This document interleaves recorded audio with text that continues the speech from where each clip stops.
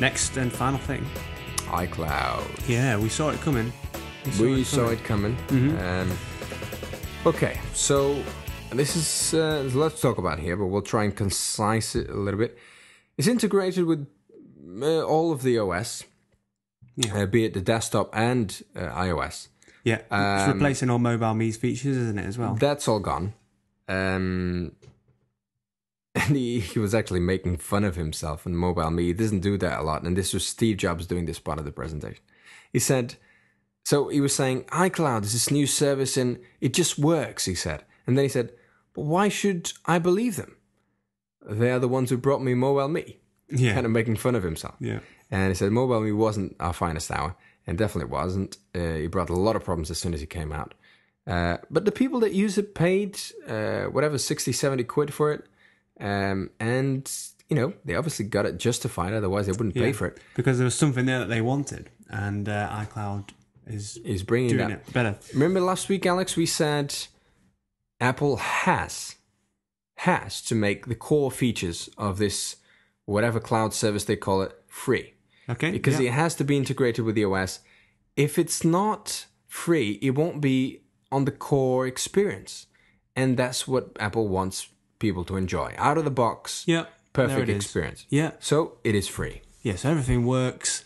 Like you say, syncing on everything, mail and calendars and everything. So contacts will sync, calendar will sync. Mm-hmm. You can also calendar share with somebody else. He gave a demo of how he could share with his wife, a meeting or whatever. Mail. So they will still provide you with the me.com mail, apparently for free now. But that will work. No ads. Also, App Store will be synced in the sense that you can now go and see the purchase history of all your apps. So I did that with that actually is working now. Yeah, that's on there already, isn't it? So on the iPad, I went there and I saw all the purchase history for my my apps, and I could see all my iPhone apps on the on my iPad apps, and you just click on something and it's already if you've not got it on there, you can get installed. it back. You can also have a button there that says automatically install apps if it's bought on another device. So if I buy something on my iPhone, I can set it up so that my iPad installs it straight away as soon as it's bought. Yeah. iBooks. Okay. So if you buy one book on one side, it will show up everywhere else. Everything synced across, Kind of whisper sync technology is also there. Whereas I think they already had this. I'm pretty sure they did, but I'm not absolutely 100% sure, but I'm 90%. Same thing that Kindle has been advertising for a long time. You read a book, you get to a page, you're fed up, you want to pick it up on a different device later on, you can. Bookmarks or wherever you... I thought they had that before, but so that's cool. Backup. Yeah, big thing. Not only does the backup work over Wi-Fi to your iTunes and your Mac, it now works to the cloud. Mm-hmm. So this is great for one particular reason. When you back it up, and it backs up once a day, all the important stuff, so camera, roll, that means videos and photos, the app data, so if you use an app and you have whatever, device settings, and all that important stuff goes into the cloud. So if for some reason you have to you buy a new iPhone, or your iPhone goes crazy and you need to kind of format it if you ever done that, then when you get your iPhone or new iPhone in your hands, you just type in your Apple ID and password, and everything will be back without you having to connect one cable to the 30-pin connector. There you go. So that's great, isn't it?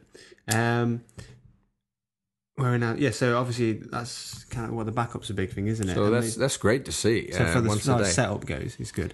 Documents is also something that they talked about. This syncing, is a big deal because obviously they brought out Keynote and Pages and everything for the iPhone. Yep. So that's on there now as well. So what this does is basically a Dropbox replacement. Yeah. So documents will, if you're using an app, again, this is something that it's free, incredibly free.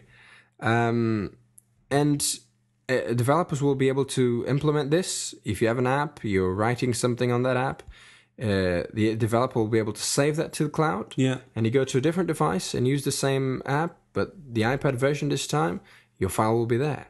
There's still a lot of questions regarding this. Is how would you then, if you want to work on that same file but on a different app, how would you pass it on? Right. will the APIs provide that kind of functionality? We don't really know at this point.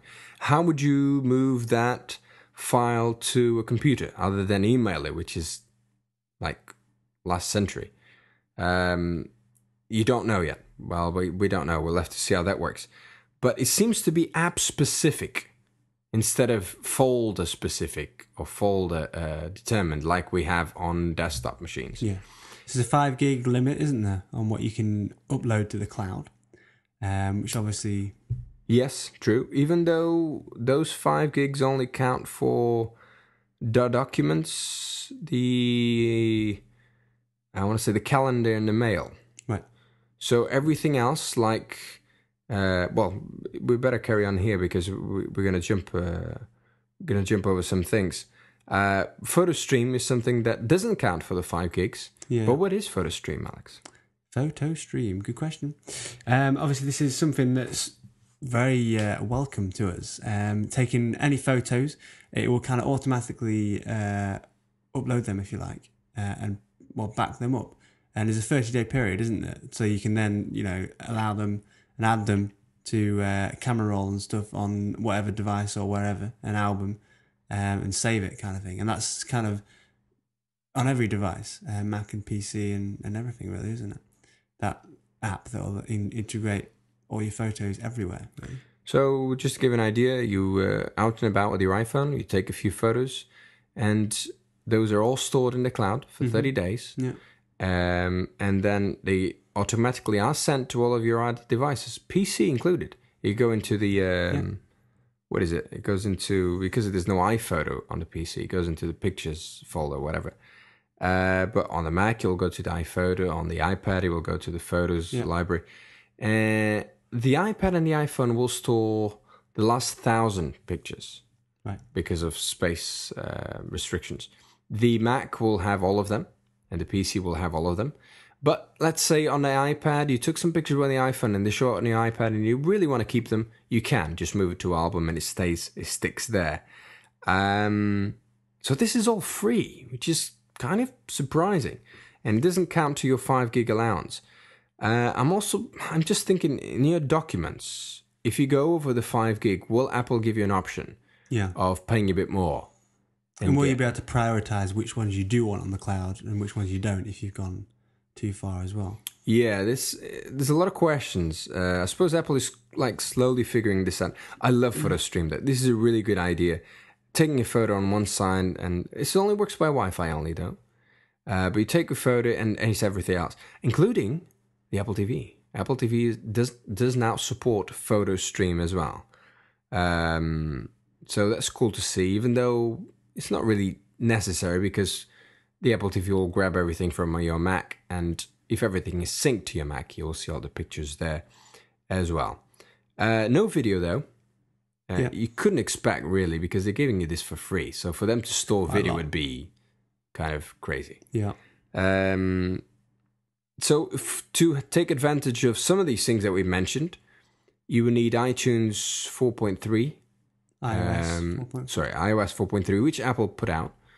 So it's kind of giving you a taste of what iCloud is. So all the Wi-Fi syncing you can do, Wi-Fi backup you can now start to use. iTunes 10.3.1. They actually released 10.3, but then later 10.3.1. Some bug fixes, I would imagine. You can now download it.